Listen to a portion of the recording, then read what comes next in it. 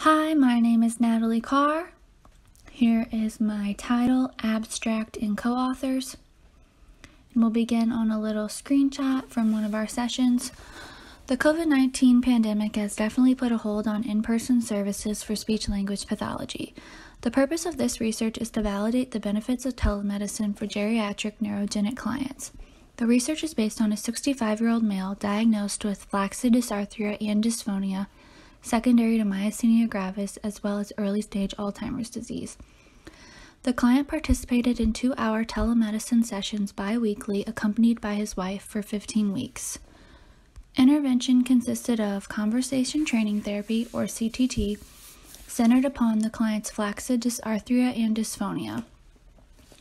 CTT is a voice therapy approach that focuses on the generalization of voice techniques into everyday speech. During therapy, the client participated in vocal warm-ups such as diaphragmatic breathing exercises, and then shared his favorite photos from past trips in order to elicit conversation. After conversation, the client would rate how his voice felt and sounded using vocal flashcards.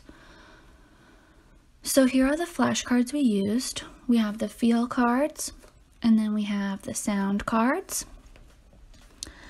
So for example, at the end, the client would indicate whether or not his voice felt smooth or sounded clear when talking about his photos.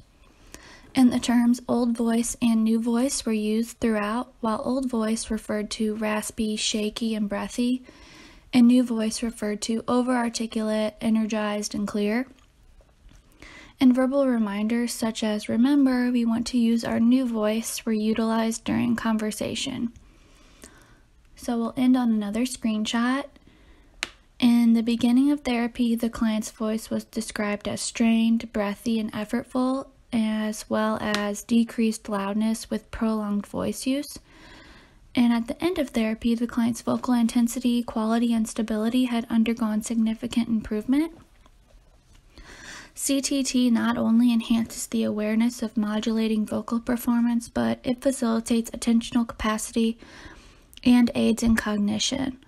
The client was able to demonstrate excellent long-term recall and expository discourse skills. CTT through telemedicine is an effective source of therapy for flaccid dysarthria and dysphonia in geriatric myasthenia gravis.